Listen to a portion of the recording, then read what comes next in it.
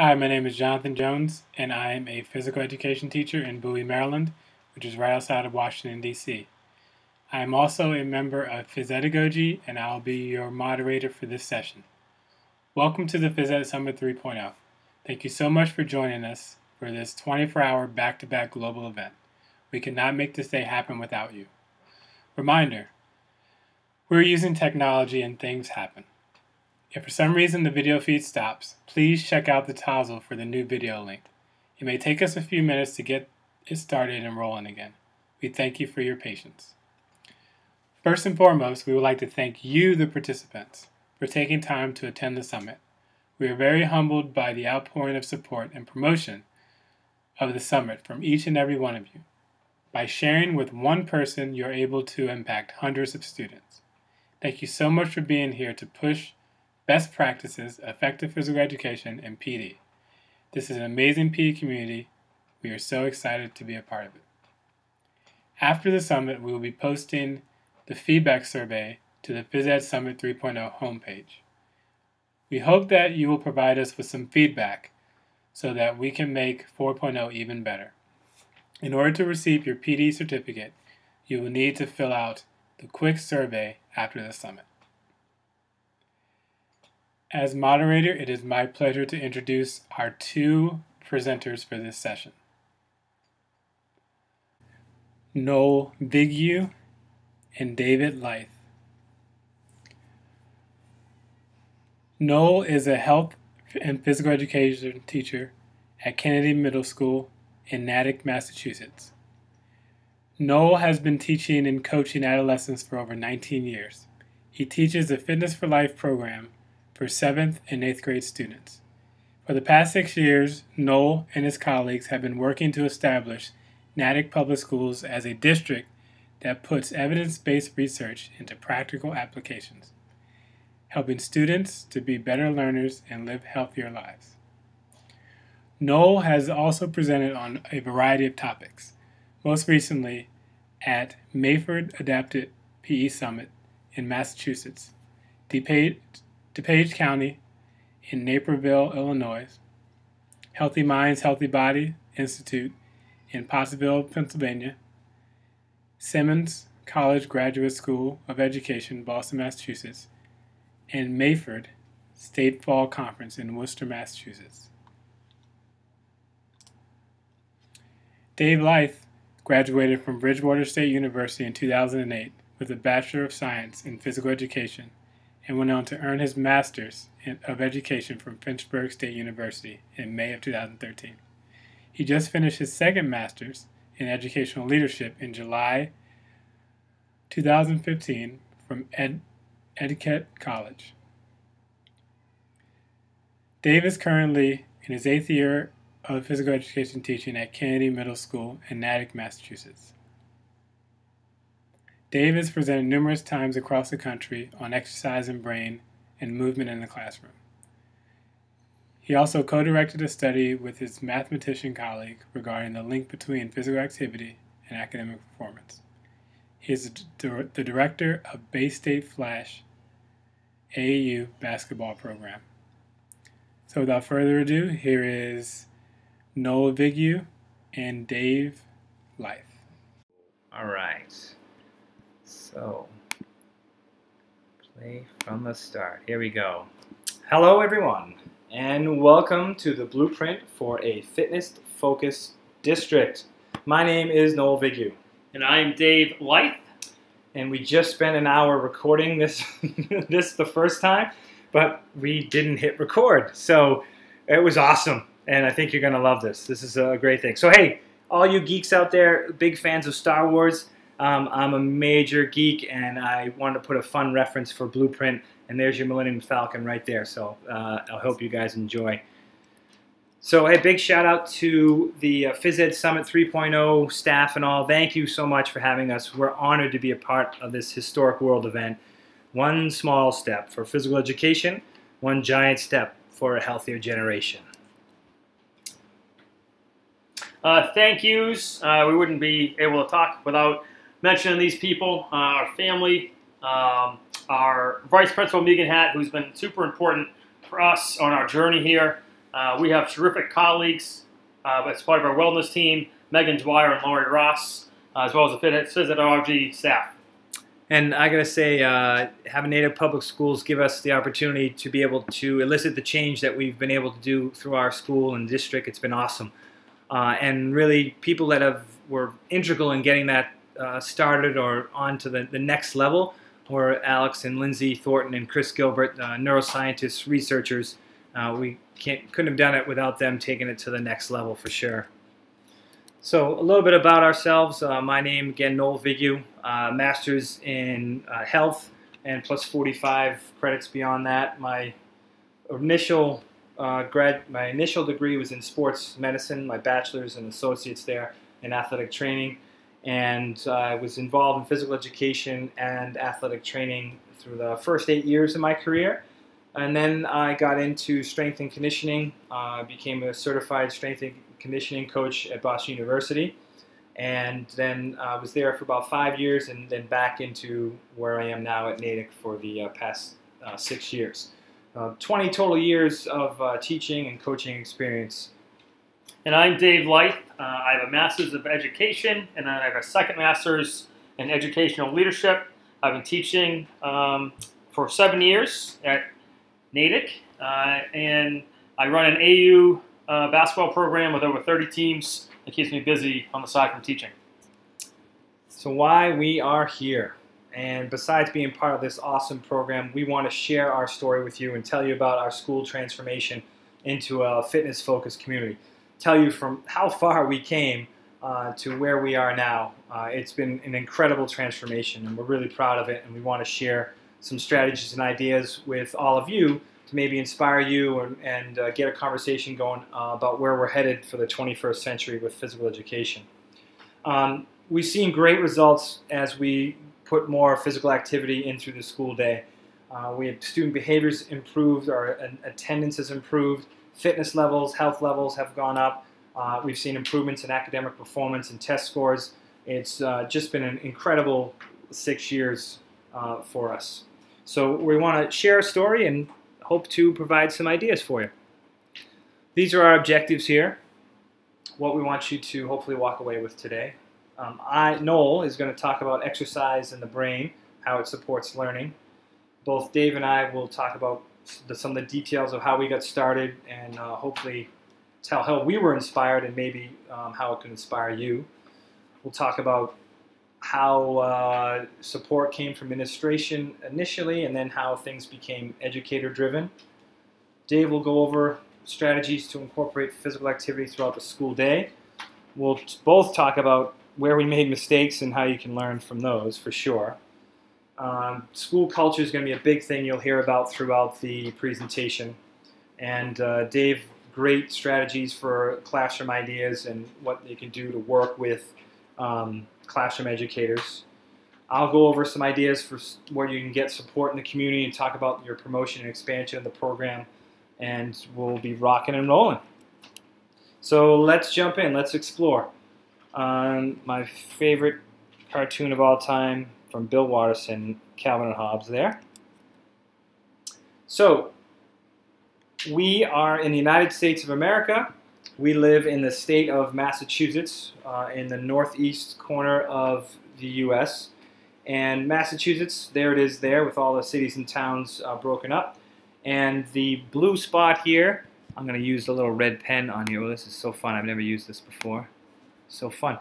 This is where Boston, Massachusetts is located, and home of the New England Patriots, which I must say, as we're doing this presentation, you probably hear a Boston accent, Pak Yaka and Harvard Yard, wicked awesome. And, you know, I must say, it really comes from the air pressure here. Our air pressure in New England, especially around Boston, is much different from other parts of the world and country. So, you know, it really wreaks havoc on our sports equipment and all, especially our footballs, our American football. So you got to cut us a little slack there, right? All right, so that's where Boston is. We're located in the red spot right here. That's where Natick is, just about 15 to 20 miles outside of Boston. And that's a picture of Natick Town Common. and that was, I think, taken about 5 or 6 years ago on Halloween Day. The town is about 35,000 people. It's a typical suburb in and around New England. Something unique to Natick is that we have the United States Army's Natick Labs. It's a soldier-focused research center to help the individual soldier perform optimally. And so they go soup to nuts, whatever they can do to protect them, to help them stay hydrated, how they can feed them, how they can make things lighter, protect them from a variety of factors. And then we've gone on a few science field trips there, and it's amazing. Pretty cool stuff, at least what we were able to see as outsiders. Our town is about 87% white Caucasian. There's been a small influx of multicultural students over the last few years. 30% of the homes are very supportive of education, having children under 18 there. It's a pretty high percentage for the town. It's a good mix and blend of white-collar, blue-collar demographics. One thing about Natick that's quite unique is that we live in the shadow. We're surrounded by some of the basically wealthiest towns in Massachusetts. And we're kind of the ugly stepchild, or trying to keep up with the Joneses, basically. The grass is always greener. So we have a tendency to, in education, is compare ourselves to those towns for good or bad, or good or for good or bad. Either way you're going to look at that. Something that could drive us to be positive and challenge ourselves, but at the same time it can be bad when we're comparing apples to oranges sometimes there, So where we are from, Natick Public School, a little bit about the schooling system. There are 5 elementary schools. We have 2 middle schools. Noel and I teach at Kennedy Middle School. There's about 700 students. The other middle school has about 1,000 students, and then at the high school there's around 1,500 students. So all in all, in Natick, there's about just under 5,000 total students from K to 12. The town is very supportive of education. Parents are heavily involved. We have a great PTO, parent-teacher organization, and everybody's very supportive, and they want their school system to be the best. The superintendent has a huge push on technology. He wants to be the most technologically sound district in the country. So we have plenty of iPads, all wireless, smart boards, you name it. And then from 8th grade all the way up through when they graduate in 12th grade, every student has their own laptop as a one-to-one initiative for the district. So that's a little bit about the demographics of Natick. A little bit of, tell you a little bit of educationally where we're from, and also, the geography of the area. How do we get started on our journey through physical education and changing, and basically what was our blueprint? Well, this is it here. We were inspired by Spark. It all started by reading Spark by Dr. John Rady from Harvard University. He's a professor and clinical psychiatrist there. He specializes in ADD, ADHD, and he compiled research regarding the positive effects that exercise had on the brain and learning. The book covered a lot of other things there, but really the first 3 chapters, the major portion that we would be concerned with, are focused on exercise in the brain and the physical education department at Naperville Central High School in Illinois. That phys ed department was led by Paul Zintarski. He's now retired, but working on a consulting basis. And also the late, great Phil Lawler. And their unique, amazing program that they had developed there. Do you remember the name of their programs? At PE for Life, I think, right? It's like PE and then the number 4, Life. I think that's part of what they developed as a curriculum. So when you start to read that book and when you go through it, it's some of the things that you start to read and that stand out to you, that, yeah, we're meant to move. Like, of course, as physical educators, it's just putting 2 and 2 together. This makes so much sense. This is why we do what we do.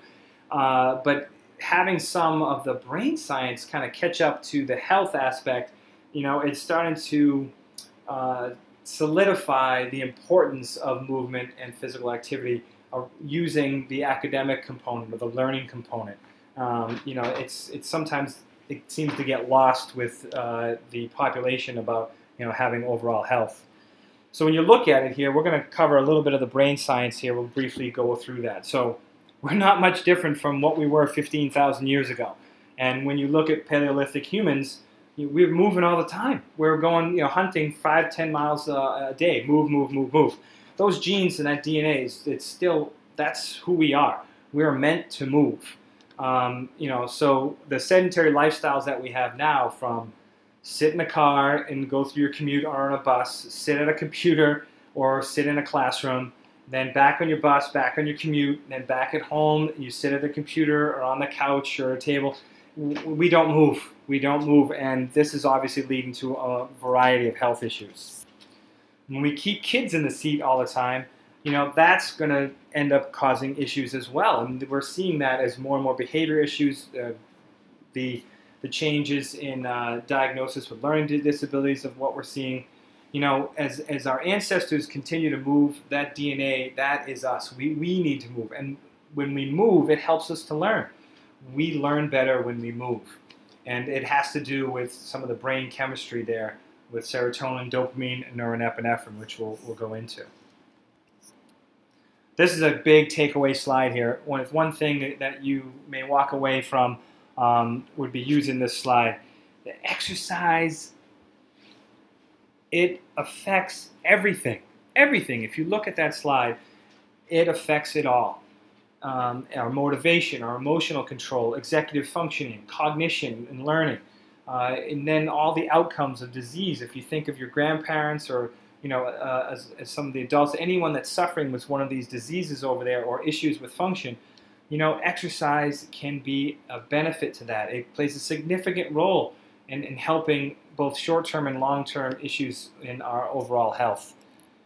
We need to do a better job of selling exercise and getting our students to be lifelong learners and getting more of our staff and administration to buy in. So as you read Spark, as you go into it, one of the key things that it'll talk about and that you need to know is that the first thing, exercise, particularly affects our executive function. So it's a major buzzword, right? In education, you hear that these days, executive function. What is it? Well, it's all these things that you see right before you on the screen, right? It's all the things that kids and teens are bad at. They don't learn from mistakes. They can't maintain focus, planning, organizing. It's not them, So the prefrontal cortex plays a major role in all those elements there. And when exercise certainly can help the prefrontal cortex, it's been proven over and over again to help it work optimally and prepare students to learn. This slide is pretty famous. You might have seen it before from Professor Chuck Hillman out of the University of Illinois. He took 20 students, had them just sit quietly, and took their electrical activity brain scans. And that's a composite on the left. And then he took 20 different students and took those students for a walk. And they walked for 20 minutes. And then took a brain scan composite and put that together there on the right. And you can see the difference. The red, orange, yellow, much more electrically active, and basically the brain's awake and ready to learn compared to just sitting down. Prefrontal cortex engaged, electrical activity engaged through exercise. So we have those two things there, electrical activity, prefrontal cortex, and now we're looking at blood flow, what happens and how the brain changes with blood flow. Increased blood flow spurs growth in the brain, specifically in the hippocampus. And the hippocampus is associated with memory. And more and more studies have proven and show this, that the more blood flow to the brain with exercise, there's an increased size of that hippocampus and thus improved memory, and which can be measured through a variety of test scores and or brain tests. So exercise also helps in regulating aspects of neurochemistry and our hormones released. This is a key element here. The next few slides are from Dr. Rady, and which talks about how the regulation of neurochemistry can improve a student's overall learning or prepare them to learn. So if you look at the three key elements there of neurotransmitters, the dopamine, norepinephrine, and serotonin, as those are regulated, they can help with attention and motivation for students. We've seen that repeatedly from our staff. Anecdotally, they've told us that over and over again. And as well as parents, they've reported back to us about the change in their students' behavior. It also helps with impulsivity. The student that frustrated with learning and really has a difficult time reading and some sort of learning disability there, they can act out and get really super frustrated as they're trying to learn. And exercise can help regulate the hormones that deal with this impulsiveness or learned helplessness as well.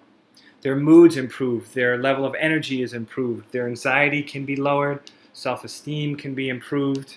All these things are regulated with exercise. And nothing to this point can compare to exercise. Exercise readies our nerve cells to bind more easily and to be much stronger. Exercise basically is like Miracle-Gro for the brain. Dr. Rady has said this quite often there. Miracle-Gro is a product in the United States that helps plants grow, and it's been proven over and over again, helping the plants grow there. And that's what he says, that exercise is like Miracle-Gro for the brain. Exercise does that better than any other pharmaceutical or factors that we're aware of at this time, and that's 8 years running right now. Exercise increases neuroplasticity. That's the growth in the cells of the brain there. As Paul Zintarski out of Naperville, he puts it, exercise builds brain cells. So that's our job as physical educators. Get them moving, get their heart rate up, help to build brain cells. And then it's the job of the classroom educator to fill those cells with the pertinent information that they want them to go on and learn. Here's a little research there about the neuroplasticity. You might have heard commercials from Lumosity about neuroscience and neuroplasticity, and you can grow your brain and do Sudoku and do these certain crossword puzzles and all. Well, before you do those aspects to help your brain grow and learn, exercise ahead of time. We need to share that with everybody. And the kids, if we tell the kids now, exercise beforehand, they're going to buy in.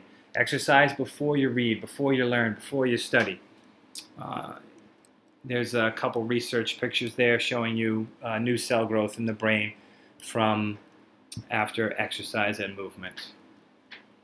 So you have all these things here. We have the research, we have the data. This demonstrates what happens in the brain when we exercise. And exercise would be defined there as moderate to vigorous exercise intensity for 20 or more minutes. So you have the prefrontal cortex executive functioning improved electrical activity, increased blood flow to the hippocampus and the size of the hippocampus for learning and memory. You have the regulation of those neurotransmitters, and as well as the release of BDNF to improve the growth of brain cells. So exercise prepares the brain to learn. You either accept these facts and choose to help students incorporate movement, or you choose to ignore the science. And we wholeheartedly believe in this. And you look at the data and how it helps their health as well as their academic performance. You see here in the California state testing, but there's so many reports throughout our country and districts and schools and throughout the world as well, in Finland and Sweden. Here's a research study there in Sweden from 1950 to 1976, and just based in cardiovascular endurance. And what they ended up seeing was kids that were a higher level of fitness went on to better education, more satisfaction with life, higher socioeconomic standing, and that was just cardiovascular based, though, as a side note. Here in America, we have the Center for Disease Control. That's our government health organization. And they did a report in meta-analysis in 2010 of all the research out there based on physical activity and academic performance and all, basically telling educators, this is good, this is a good thing. Get kids moving during the school day, during school. Get them moving during school. It's going to help their academic performance. There's no negative side effect to that whatsoever. So there you have it. Spark, Dr. Rady, read it, get out there. I have a couple links set up on the Tazl, I think, for that. And that's what got us started. That inspired us, and hopefully it can inspire you. From here, how it inspired our school to make a revolutionary, unique change to our program. It was kind of based on Naperville having their LRPE, or Learning Readiness Physical Education Program, 0-hour PE. They put students who were struggling with certain academics into physical activity before they went to math or English class or language or literacy. And they saw amazing results when they did this.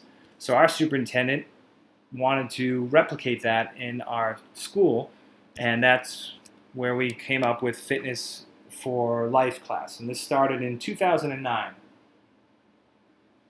This was basically our keystone. It was our foundation of our Spark initiative. It was funded on a 3-year grant from a local health foundation.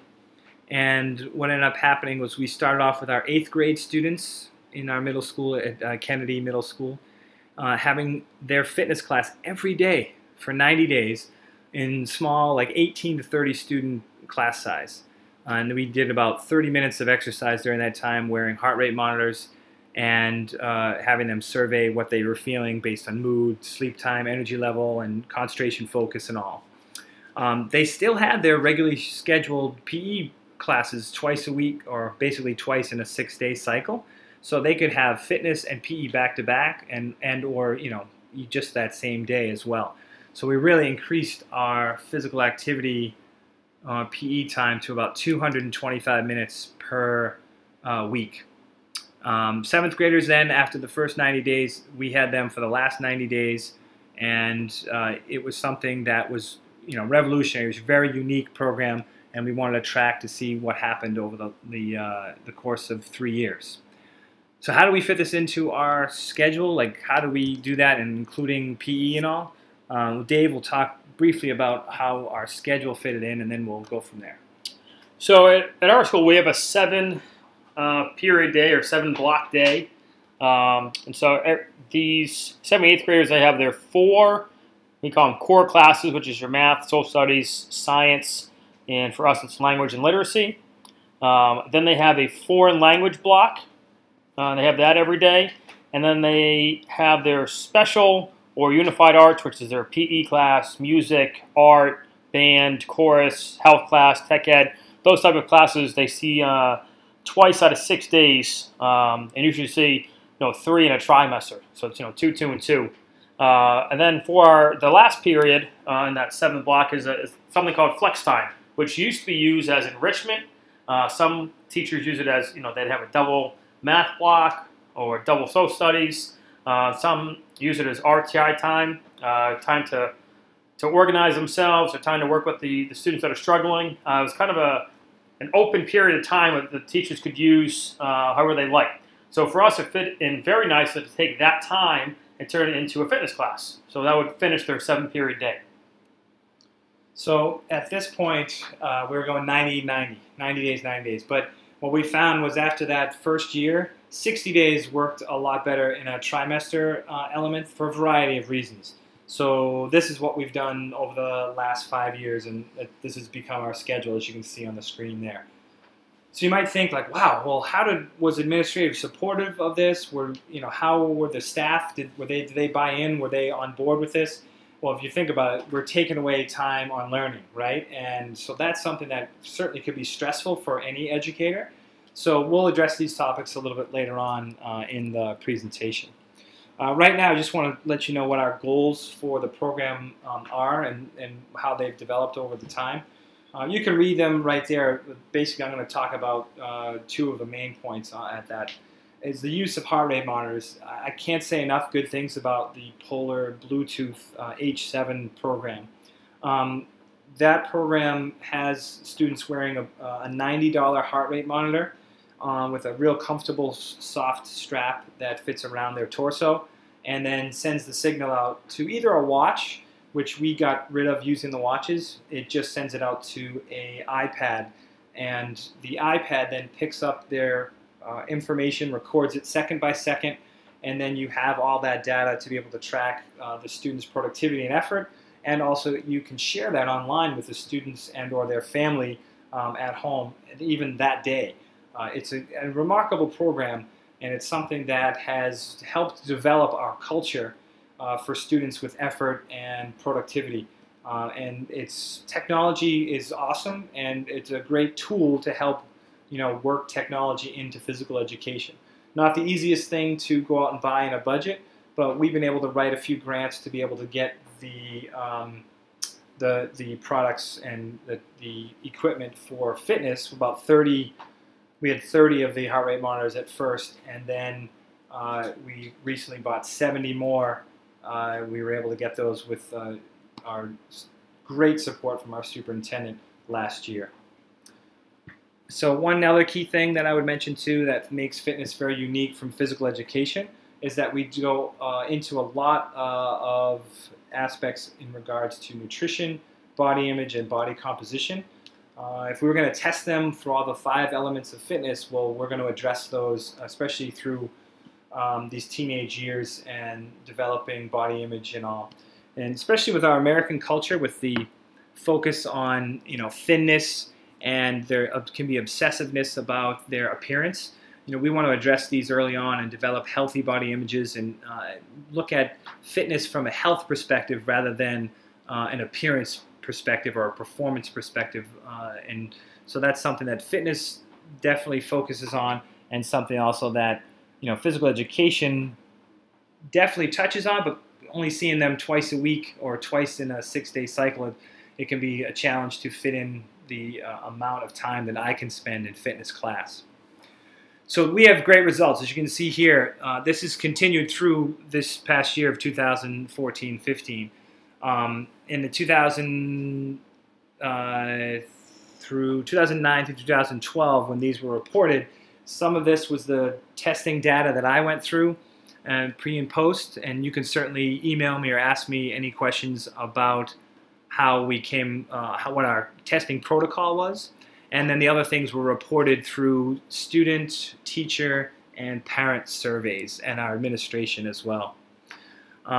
This has been an amazing health and fitness impact on our school, but it's also had a pretty remarkable academic impact that we've seen from our teachers, students, and parents as well, reporting what a wonderful thing that it's been for their kids to have fitness as a part of their academic program. It's something that goes through every single day. So at this point here, we get it. It's tough to be sitting down for almost 30 minutes and hearing all this information. Also, get up, move a little bit, take a little brain break, stretch out for a second. If you want to ask us any questions on TOSL, or take a second that we can go over and do that, we'll check those now and see how we can answer anything for you, any questions that you might have. So we'll get back started in about 10 seconds or so. Mr. Lyth, Dave, is going to be talking about what happened through the first few years of physical education when fitness was introduced, and what some of the challenges were there, and the culture that was basically what we were dealing with at that point, and how we were able to change it. So that's what Dave will be dealing with and sharing with you now.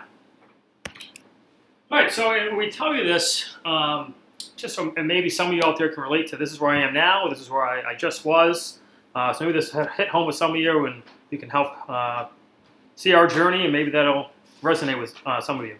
So my first year was in 2008. I was a brand new first-year teacher out of teacher college, and my co-teacher was also a brand new first-year teacher. So the two of us trying to let the blind lead the blind, because we had no curriculum. The curriculum we were given basically had very few elements, and the kids told us that they played kickball, dodgeball.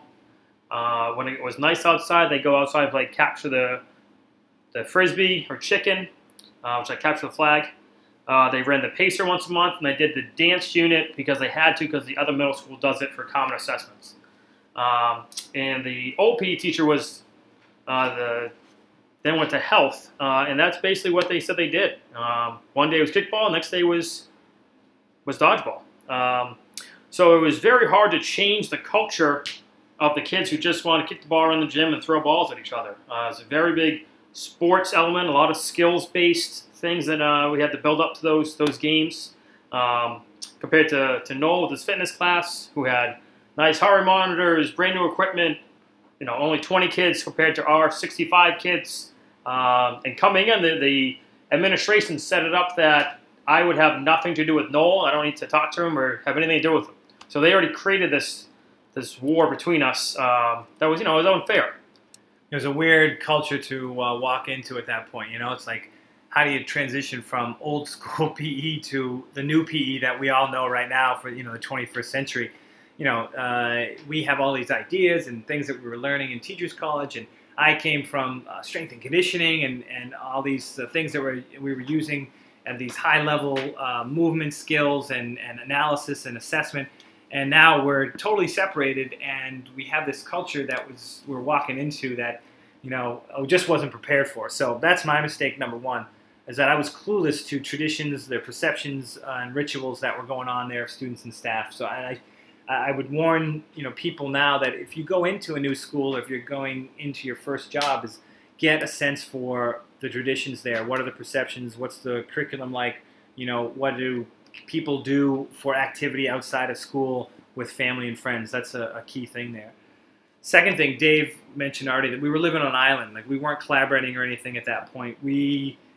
I was, basically head down and hyper-focused on what I was doing with fitness, and we weren't working together collaboratively as best we could. I mean, we definitely chatted and talked about some classroom management things, but we weren't working together for a vision. We weren't given a vision or a focus for what we want to see 3 years from now, 5 years from now. So that was a challenge, and we didn't get out to share our ideas or research with anyone else. I mean, nobody. Didn't talk to classroom educators, nobody else across town, none of our colleagues. That was definitely a mistake that you could learn from, to get going early on. You got to sell exercise in the brain too. That is a key thing. Like, promote that as much as you can, as much as the 21st century's, where it's here. And we need to share and sell what the importance of exercise, knowing the new science to exercise and the brain. You got to get people to buy in, and that's a part of the way you can do that. The other element there too, I would say, is connect with a academic teacher. Get someone on board that can try some of the movement in the classroom, and once they start to see positive results, they're going to start to spread it out to other educators there. It's tough for the PE teacher or the quote-unquote gym teacher to go around and say, hey, you guys got to exercise, you're going to move more. We unfortunately, sometimes it's not respected. And if they hear it from one of their colleagues that tried it, they might be more likely. Luckily, we have a really good culture in our school that, a lot of our classroom educators, once we started sharing ideas with them, they were totally on board, and we have great collaboration at that point. So here we are at year 2. So we decided to focus on the lower grades, our 5th and 6th graders, and the 7th and 8th graders, we kind of continued to what they knew and asked for. We kind of wrote those grades out, and then we kind of started new as the 5th and 6th graders got older, and the incoming 5th and 6th graders, this is all they know is the new PE. So we changed some of the activities. There was less elimination games, less standing in lines. Basically, we just wanted kids to move more. And so at that point, it was just the start there, and we were just starting to crack in the surface of what we wanted to do, but we really didn't know what we wanted to do. So we just decided, like, let's make it easy. Start with the 5th and 6th graders, and the 7th and 8th grade, not that they're a lost cause, but it's been much more challenging to change that culture, especially then they're going to be going on to the high school. So the focus was young. Then if we looked at support, like, where are we going to get support and where can that come from? Our director was planning to retire at the end of the year. Super upbeat, great supportive guy, like, our biggest cheerleader. He always would say the old school is the new school now, from what he remembers from 35, 40 years of physical education career. But the problem, which we referred to there, is that we had no cohesive, collaborative, comprehensive vision to go with this new program. We're inspired by Spark. Rady comes to speak. We get the fitness program in this school, but where are we going with it? What's going to be the outcome down the road? What would we like to do? So at that point, we were just kind of left to our own devices, like to make things educator-driven. And we took the torch and ran with it and said, all right, let's go for it. And so we had a few pockets of positive things happening. Again, though, it was in isolation. It wasn't all cohesive.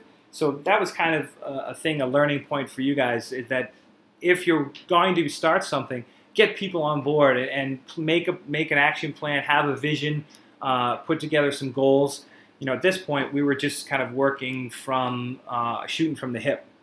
And as you can see, there were some things that were positive that were happening there, but it was sporadic. So the game changer for us in the next step was actually developing an action plan and getting on board with neuroscientists and other physical educators, like-minded professionals. We were able to attend the Spark Institute in the summer of 2011. This was an amazing program that was 3.5 days of pretty intense team building, as well as neuroscience and also action planning, working with John Rady, working with his group, Alex and Lindsay Thornton and Chris Gilbert, and working with Dave Spurlock of South Charleston, South Carolina. There's a reference where you can find on the Tozzle of his information of Dave Spurlock.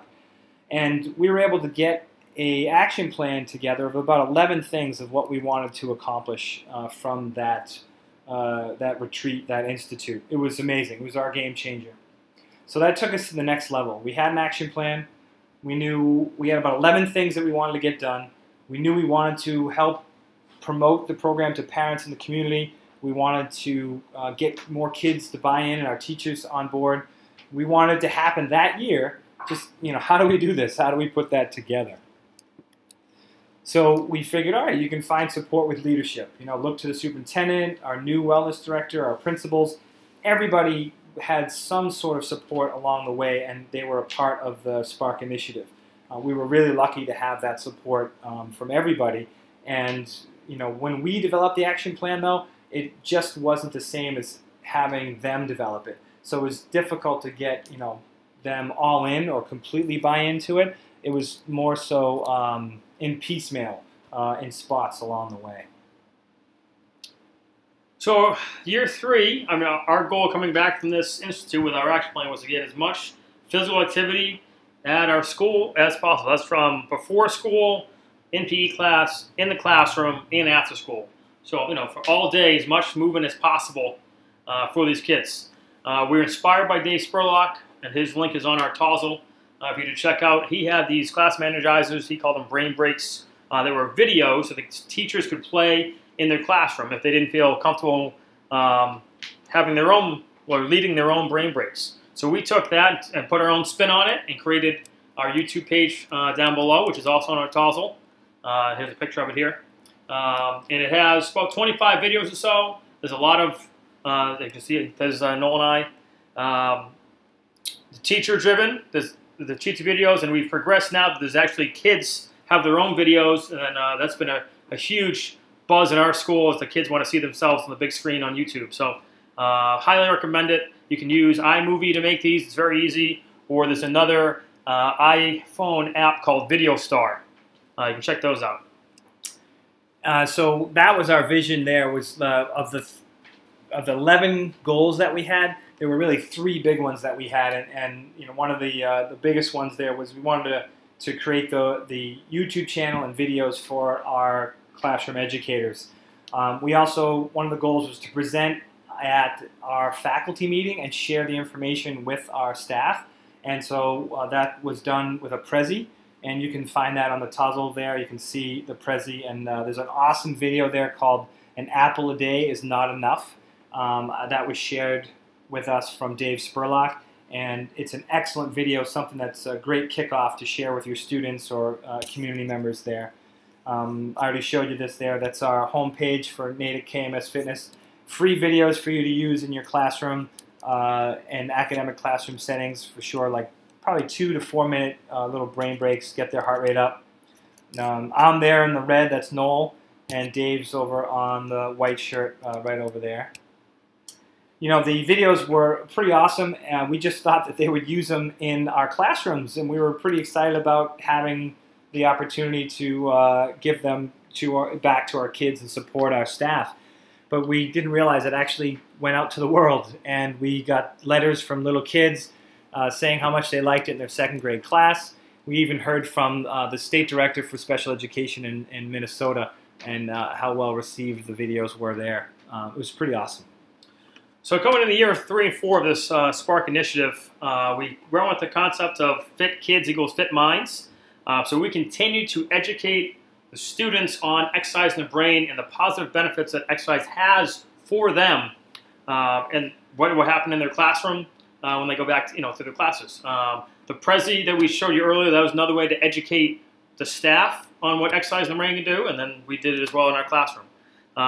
We want to get, again, less away from the team sports model and really teach about physical literacy and pushing kids to figure out how their body works, and when they put forth effort, what happens. So we major effort, focus on efforts in our classes in PE.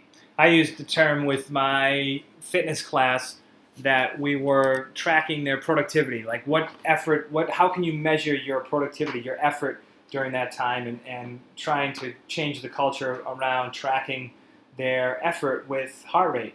And it's been a definite process. You know, there's still some students that have a difficult time understanding some aspects there, but we've definitely seen a major turnaround where we have, compliance isn't the right word, but buy-in is really it. Like, kids really buy into moving more and hey, what heart rate, what am I at today? And they can see on the iPad, what's actually happening and how well they're doing. It's that instant gratification, instant feedback that has been a real positive in our classes. So we wanted to get more physical activity in PE class.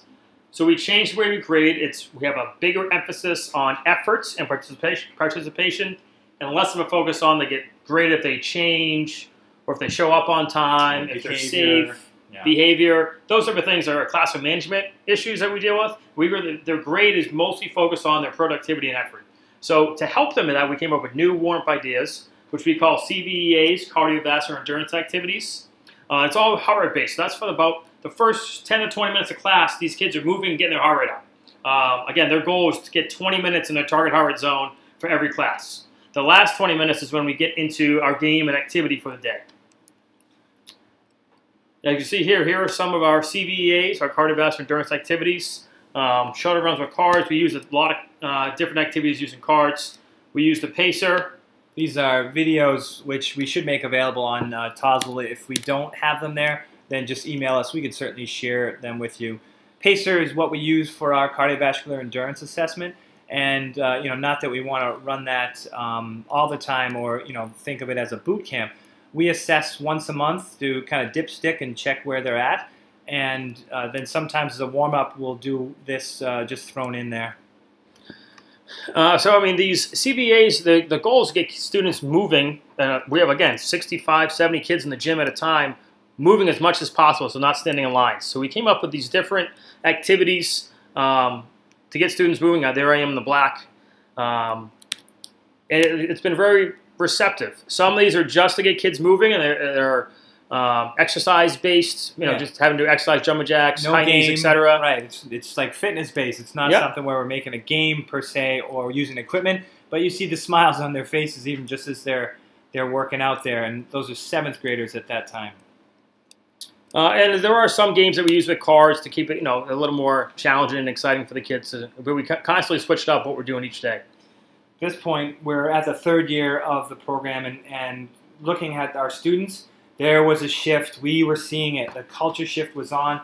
They were enjoying the changes that we had implemented. We were getting more buy-in. Kids were responding as far as their productivity and effort. It was palpable. You could feel it. We were teaching about exercise in the brain in PE class, as well as teaching about Spark elements and exercise in the brain in fitness.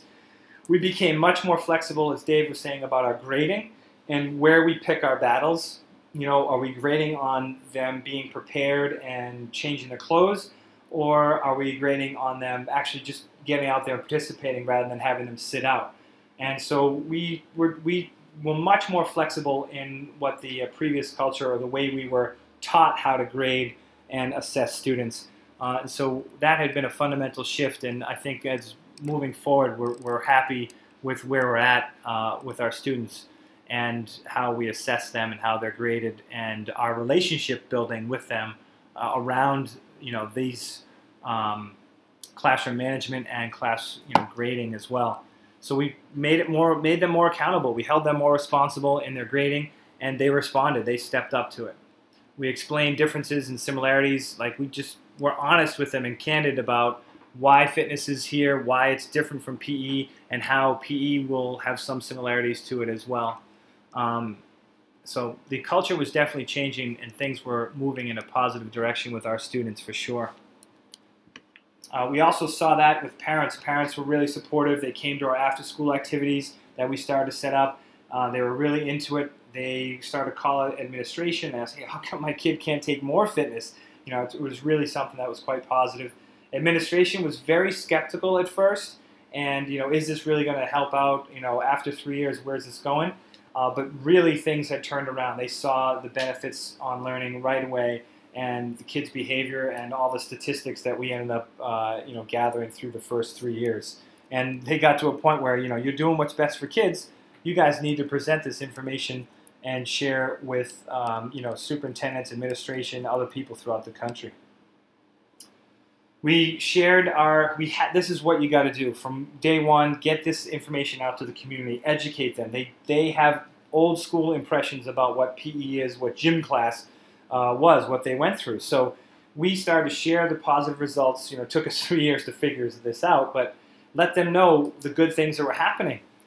We started to make seasonal newsletters that I'm sure many of you do that as well, but it really makes a big difference. We shared kids' successes in there, told them about you know, tips for nutrition, and tell them about what we're doing with our assessments. The more you can educate and share information, I think parents are really pleased with that. We had an outstanding bike study that was done in 2012, and that was revolutionary in the area of neuroscience and all. And our morning program, the community loved both of those things. We'll talk more about those in a minute. We set up a really cool open house presentation with our parents and families, and our after-school tournaments have been awesome. We've had some really great things to reach out to the community, and it's been a positive relationship for sure. The other thing is, we talked about kids buying in, we talked about parents and administrators buying in. You know, it's our teachers who can't say enough about how supportive and how they stepped up to the plate. And really, they do it all. You know, there's so much on their plate and so much that they have to go through their checklist. You know, we were concerned or worried, like, how are they going to respond to adding another thing to it, right? But unbelievable. They were amazing. Getting exercise equipment in the classroom, doing more physical activity, loving the videos, asking to do more videos, always getting requests from the kids. We can't say enough about our incredible incredible classroom teachers and what they do for our students.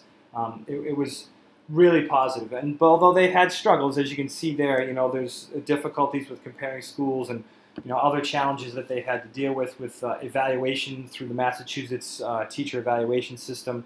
They still continue to step up and support student learning for sure with movement.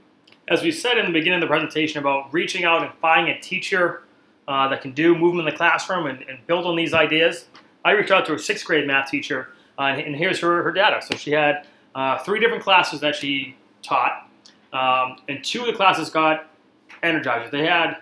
And she gave a 6-question quiz periodically, and these were questions that were on our state testing, so she had to give them. As you can see, at the top, there's lower, middle, and high. The high is the high-achieving students, the accelerated class, if you will. And you can see that they did not get movement, while the other 2, who are supposed to be a lower level, got the movement breaks. And on those same questions, the 2 that got the movement breaks scored higher than the higher achievers.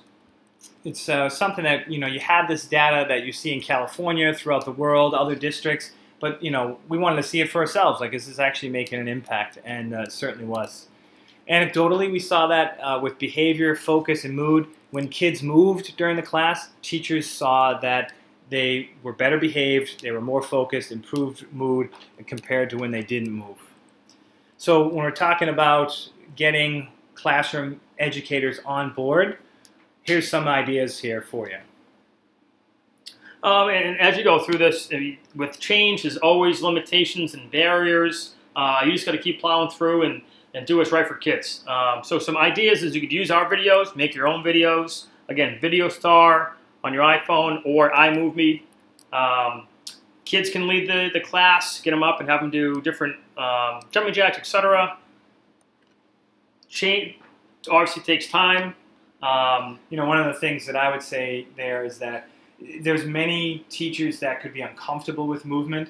So giving them different strategies is really helpful. Some of them will just take it and go, and they'll have no problem. Like, hey, I got this. Oh, this is great. I'm going to use those videos. I'm going to exercise with them. But if you mention it to some teachers, you can see their body language even right away. They're like, I'm not moving in front of my kids. That's going to be really difficult. So you got to know that some people, it might be out of their comfort zone to do that. So there's plenty of resources that you can see in our Tozzle that you could certainly use there. What might work for you might not work for somebody else. You don't want to do the Energizer videos every day and with the same song over and over again. You got to have some sort of variety there. But if you're enthusiastic and you sell it, especially as a classroom educator, oh man, your kids are going to be thrilled. And what's helped us is some teachers were hesitant, so we went in the classroom ourselves and led the class managers to teach the teachers how to do it and how to get the kids back to class, to transition smooth so they're not all jacked up and bad behavior, yeah, any behavior issues. Yeah. So we did some different transitional exercises to get them back down, and teachers really bought in once I saw it firsthand. Some other ideas: use exercise flashcards, exercise dice. These two links at the bottom are on our Tozzle. Highly recommend. One of my personal favorites is a review is when you do a true/false around the room question, and true could be the answer is jumping jacks. The students do jumping jacks, and false is high knees. So that way the teacher can quickly see who knows the answer to the question by simply doing movement. So they have a variety of videos that are on both of those there. They're very elementary based. I'd say probably pre-K through maybe 4th grade or so on the move to learn out of Mississippi there. And then the New York City one, same thing. There's some strategies there, probably more like pre-K through 6th grade or so. We've used them occasionally, and like Go Noodle, I'm sure many of you are familiar with also. Another success we've had is exercise equipment in the classroom. So we use fitness balls as chairs, as you can see here. We use standing desks. And an alternative for that is we have some of these that you see right there. But if you have extra music stands, you can put those in the back of the classroom. That's a great, cheaper alternative if you have extra ones sitting around. We have stationary bikes in our special education classroom. And this has created a huge buzz as students are rushing to class because they want to use exercise bikes so badly.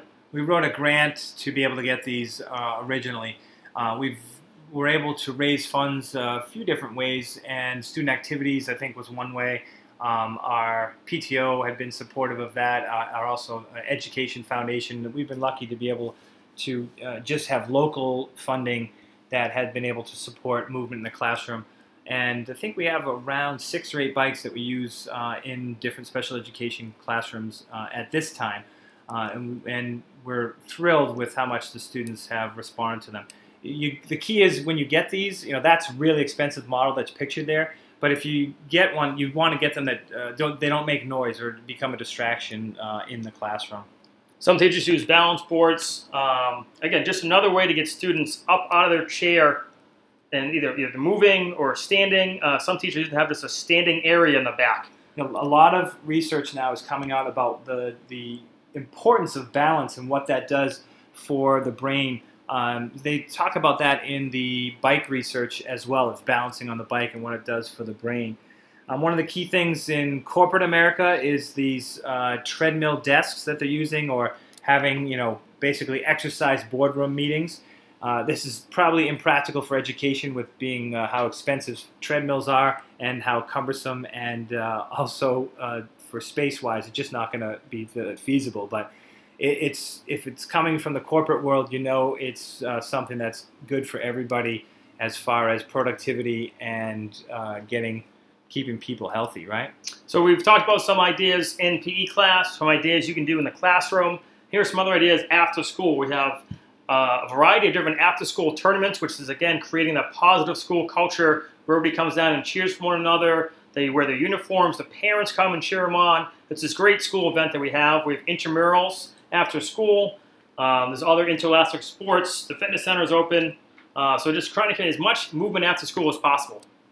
So also, we're thinking, where else can we have physical activity introduced to our students? And we do that before school as well. We started with just an open gym space that one of our teacher support staff, educators, were able to get the kids in there early in the morning and just being physically active and a place to move and get the wiggles out. And then we actually had a formal bike study done by the neuroscience research group to see what happened when kids biked for 30 days, 20 minutes each day consecutively, and got their heart rate up to 150 beats during that time. Their research results were amazing, and there's a link to that on the toggle there, so you can check that out. It inspired our own Kennedy before school exercise program. You can see that here, that we ended up doing that at first as a pilot, and then now we do it every fall and spring for about 4 to 5 weeks. We do a variety of activities there, and biking is the paramount. We have 30 specialized mountain bikes that our superintendent purchased after the research results came out and how positive the results were for students and all. In fact, the first time that we did our program, we had like 30% of our staff came out to exercise with students and all. It was remarkable. It was awesome to see and to be a part of that special before-school exercise program. There's a few other ideas that we have also there. We do laps for lunch. That happens when kids, after they eat for about 15 minutes or so, they're eligible to be able to get outside and move and walk and run around. In a middle school setting, that's pretty unique since they don't have recess, so it gives them a little time to socialize and exercise at the same time. And then we're able to have, during school day, a DDR tournament or a Dance Dance Revolution tournament where Kunami came in and had this big tournament for a lot of different schools in the Boston area. It was done through the AFRD convention was there in Boston during that time, now known as SHAPE, national organization, and we were lucky enough to have this happen. So there was our Sweet 16 that battled it out, the top 16 in the school, and the two gentlemen that are holding boxes on the left and in the back. The guy in the back got first place in the state, and the guy in the left was third place in the state. So we've shared a lot with you guys in being able to go through all the great things that exercise can do for health as well as for overall academic performance. And when we're talking academic performance, how do they measure it? It usually comes down to, unfortunately, standardized testing. And when people look, how they measure your school, how is your school performing, this is where they go. And so ultimately, through this time that we've changed our school and transformed into more and more fitness, we've seen great results with our standardized testing. It's been awesome. It's been quite an improvement over this time, and we're really proud of the efforts of our students and staff. So this is what we've shared with you, our brain science. We hope that you've been inspired.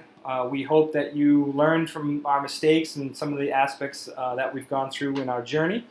Dave and I shared the physical activity ideas in the school and before school, after school, throughout the whole day. You got to get out and promote the exercise and the science for sure, and get the community involved. Stay positive. Nothing's perfect for sure. And use us as a resource. Feel free to connect to us. There's our email. There's our Twitter handles. Thank you so much for sharing your time with us this morning.